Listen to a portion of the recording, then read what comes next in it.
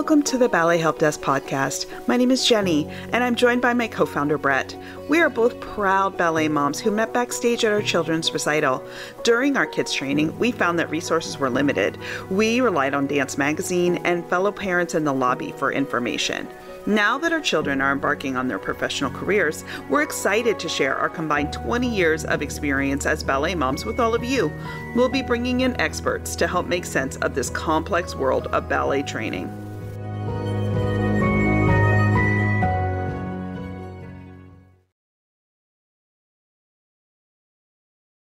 Hello, and we're back for more information on summer intensives. This time, we're going to be focusing primarily on older kids, ages about 15 to 18. We're assuming that you know the drop-off plan, how pickup works, whether or not there will be a show, and if it's worth attending.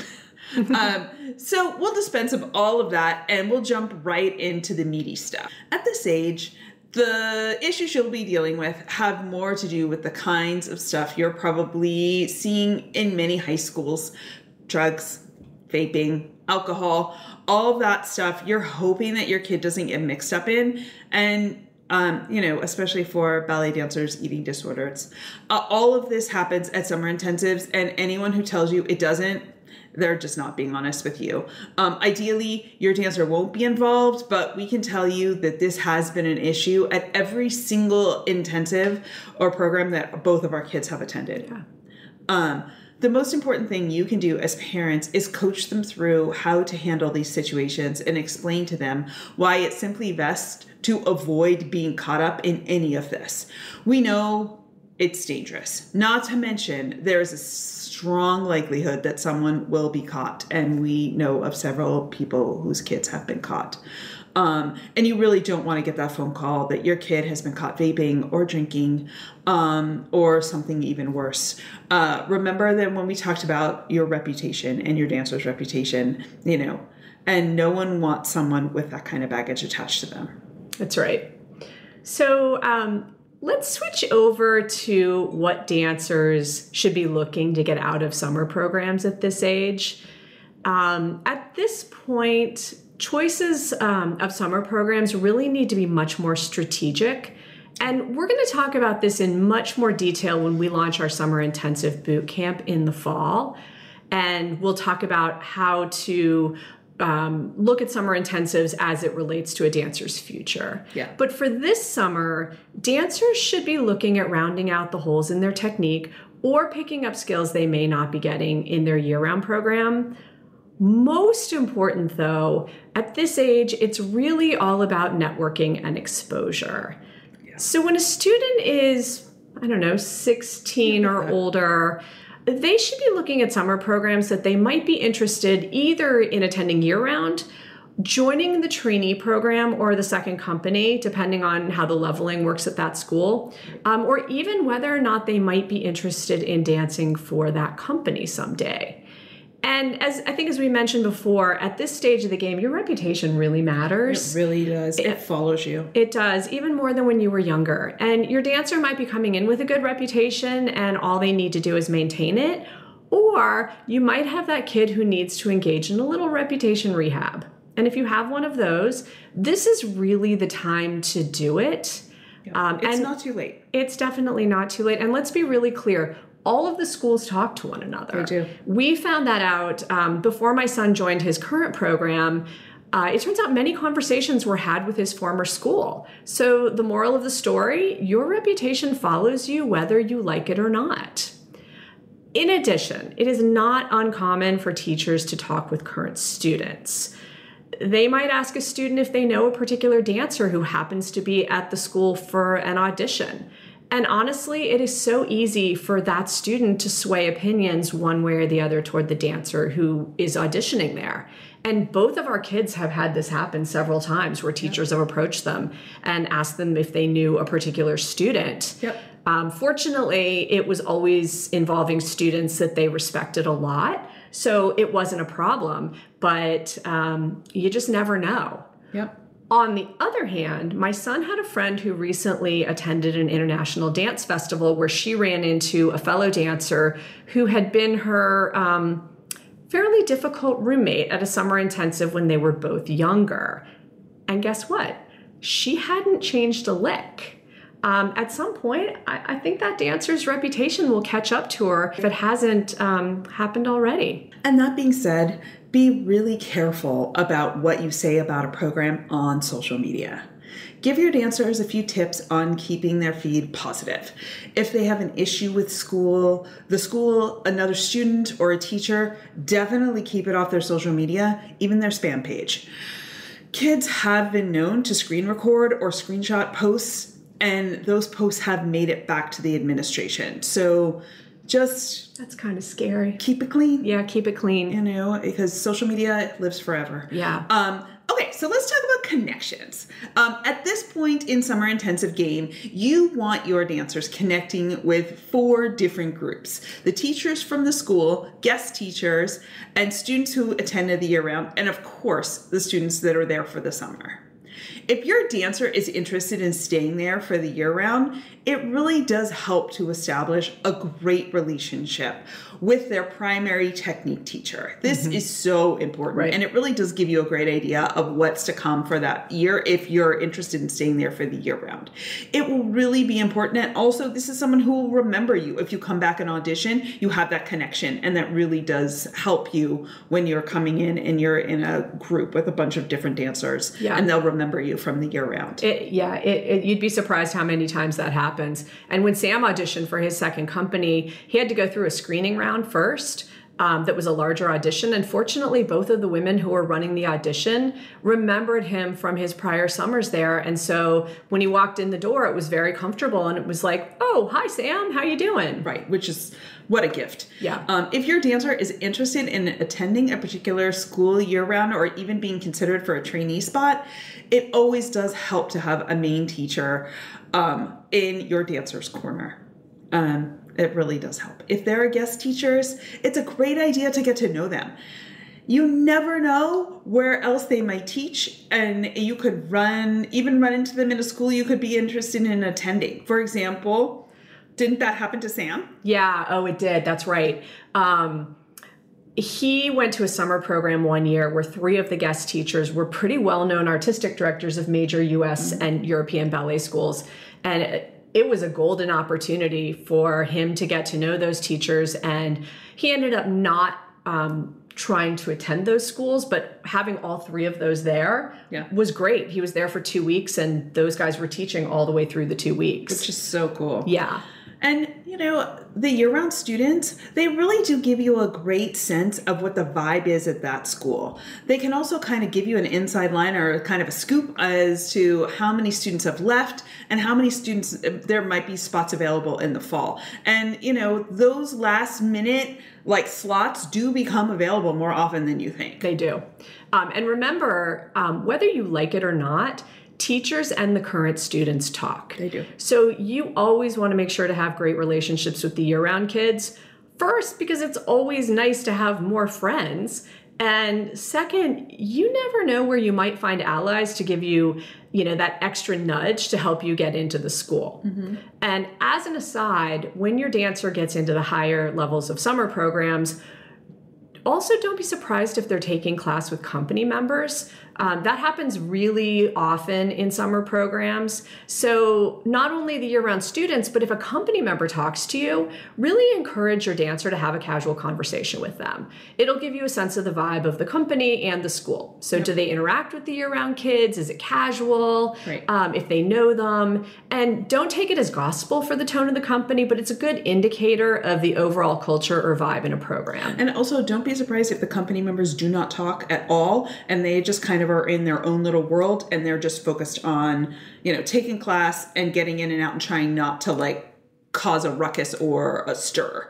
They do that quite frequently too, where they just want to kind of come in anonymously and then slink out anonymously. Right. And also one note, in several companies and affiliated schools, company members and students are not allowed to interact because of liability reasons. So make sure you know the protocols of the school your student is attending, because the last thing you want is a big faux pas. Yep.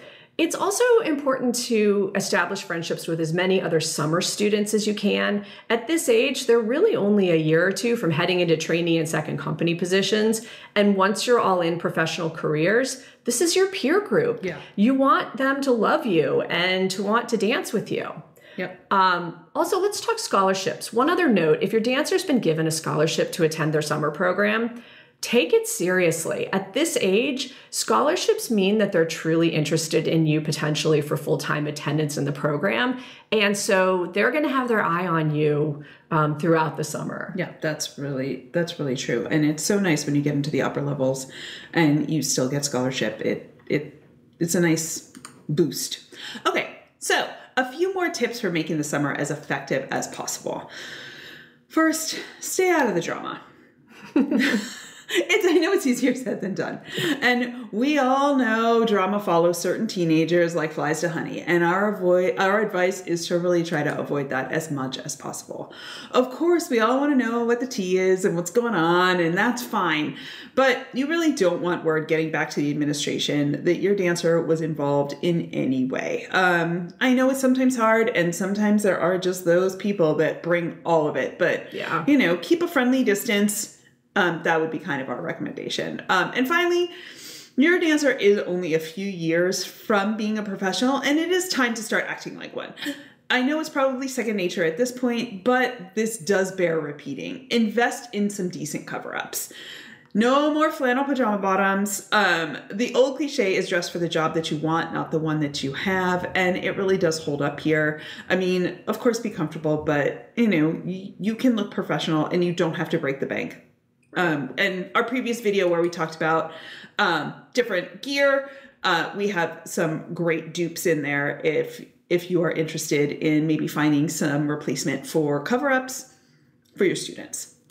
Also, okay, I know this seems crazy, but you would be surprised how many people still come with super messy flyaway hair, bangs in their face. Just make sure your hair is neat. It really is a sticking point for several teachers that, you might come from a much more casual school, but until you get the vibe of your summer intensive, come like you're going to an audition. Hair neat, sprayed down. Guys, that goes for you too. I know you've got those fabulous golden floppy locks, but get them out of your face. And women really avoid, and men, avoid the heavy jewelry. When you're doing paw, no one wants a chain smacking you in the face or, getting caught somewhere. Dangly earrings, it is a sticking point for some teachers. And so a lot of teachers don't care, but this even happened in Abby's class last week where her artistic director came in and flipped out on all of them because there was just a jewelry store on too many girls, and he just kind of lost his mind. And so just keep in mind that to keep your standards up until you really know the vibe of a school and really keep it very, very professional. And for the love of all that is ballet, show up on time, please. We know they're teenagers. No one's around to wake them up. Maybe even their roommate. I know that this has happened many times if their roommate is nice, but sometimes those roommates will let those kids sleep in and sleep past their alarm, and it is not their job to wake you up. So get up in time and make sure you have a decent breakfast before you get to class. Yeah, that's right. The oversleeping in summer programs is epic. Mm-hmm. My son actually had a roommate who had a really hard time waking up. So he set not one, not two, but 3 alarms, and he put them across the room, which forced him to get out of bed. Did it always work? No, but my son happens to be a morning person, and so he served as the alarm of last resort and usually managed to get him out of bed in time and off to class. Yeah. So finally, if you're interested in potentially staying for year-round or even auditioning to become a trainee or second company member, make sure you've done your homework. Does the school hold a formal audition during the summer? Or is it more informal where you might get pulled aside and kind of whispered in your ear and invited to stay? Regardless of how it happens, it's really incumbent upon you to know this going in. Don't get there and all of a sudden be like, I wonder how auditioning works. And also, if they do pull you aside, be prepared to respond appropriately. What we'd suggest is keeping it pretty vague, and don't make any commitments until you see what the school's really talking about. You'll have people whispering in your ear, but until it's on paper, don't make any decisions. And offers always come in writing. And like we said, decisions shouldn't be made until you see what's on paper, because what's whispered in your ear and then what ends up showing up on paper could be different. And don't hang your hat on a verbal. Lots of times things get whispered in your ear, but they do not come to fruition. That actually happens a lot more than you think it does. Yeah. And don't hang your hat and make decisions based on that until you have something concrete in writing from that school, or that trainee program or that second company, because verbals happen a lot. You really have to wait until there is a contract there in order to make any decisions and move forward. Agreed. And it feels like post-COVID, that seems to be happening more and more. Way more. Yeah. So just make sure you get everything in writing before you make any commitments or notify your existing school that you are thinking about leaving. So also, if you're at a summer program and you're like, oh, I think I might want to dance for this company, again, do your homework. Watch as much of this company as you can on YouTube.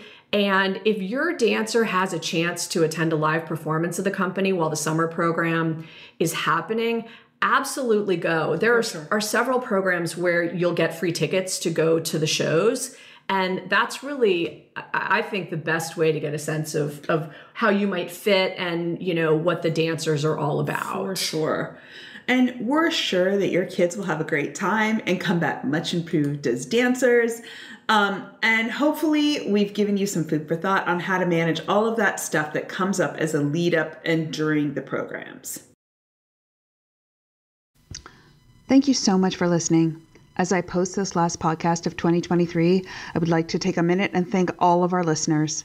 This time last year, we were in the "can we really do this?" stage of creating Ballet Help Desk.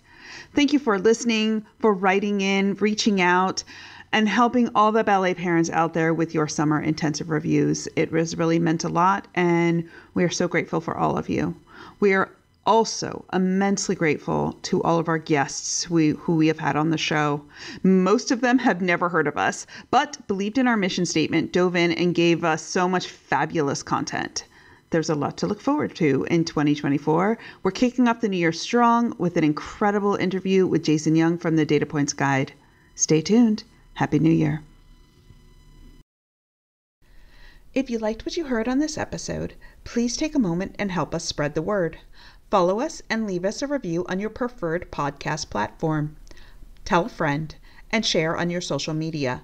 Also, now that your dancer has returned from their summer intensives, please head over to ballethelpdesk.com and leave an anonymous review of the program. Help your fellow dance parents by letting them learn all about the good, the bad, and everything in between.